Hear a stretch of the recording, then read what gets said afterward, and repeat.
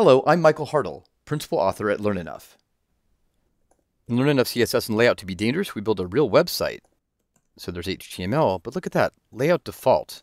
What is that? Well, we use a real static site builder. This is a professional grade website with several different kinds of page layouts. That layout default specifies one of them. But there are other layouts for an image gallery, a blog, and the latest post.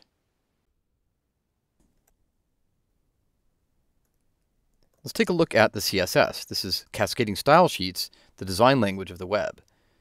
These are the rules that turn the raw HTML into something that looks nice.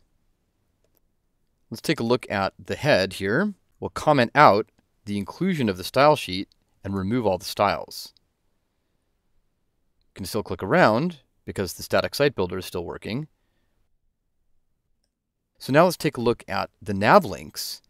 We'll add in a test link, refresh, and now you see test link appears on home, gallery, and everywhere else because it's automatically included. This is called a templating system. We can uncomment that, refresh, and we're back to where we were. Now this is a real site, as I mentioned, and here it is on the live web. That's just a taste of what you'll get in the full tutorial. And remember, you don't have to learn everything. You just have to learn enough to be dangerous.